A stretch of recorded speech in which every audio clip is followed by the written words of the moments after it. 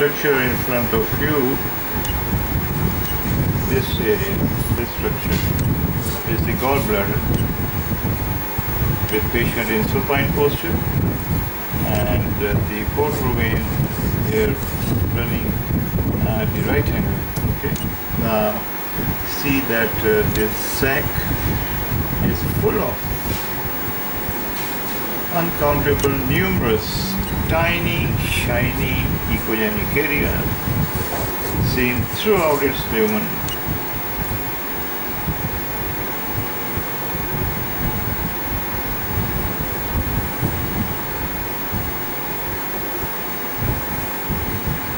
Okay. Now patient in left lateral decubitous posture. Let's see. लंबा सा लेके सा रोको, लंबा सा लो, रोको. Now this is again same gallbladder, but now with patient in left lateral decubitous posture, and you can see that it's full of लंबा सा रोको, multiple tiny shining areas throughout its lumen. This is the transverse section, and in transverse section you can also see, and there are few settled echogenic areas, but no shadowing is seen at all. The bubble, the wall thickness is normal, it is 1.7.